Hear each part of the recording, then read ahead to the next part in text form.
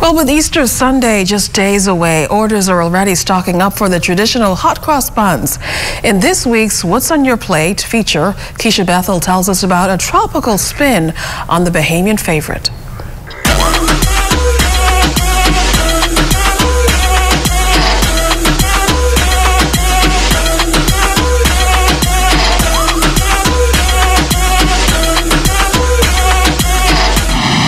Right around the corner, but I really don't feel like going out to the shop to buy hot cross buns. I want to make them, and I came prepared.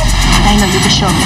And just like that, my journey to making my very first batch of hot cross buns began. So what we're going to do now is stop this so we can add the raisins. Yes, raisins to it. Yes, that's the traditional way.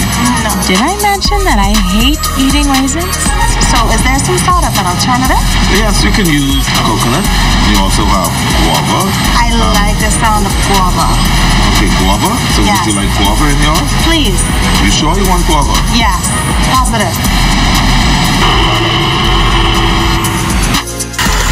The smell of the fresh guava mixed with spices was amazing. Then it was time for the kneading and proof process. We want this to rise.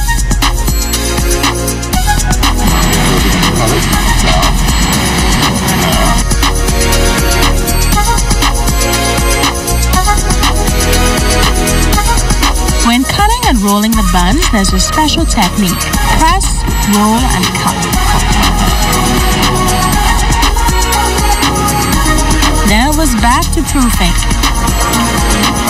Before placing them into a 325-degree oven.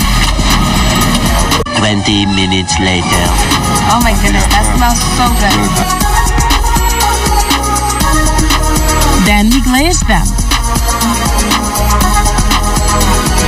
Finally, we crossed the buns. So Keisha, now you see how to make hot cross buns, so you can go home and probably try it yourself. Just for me, and what I love about it is that I don't have to eat it with raisins.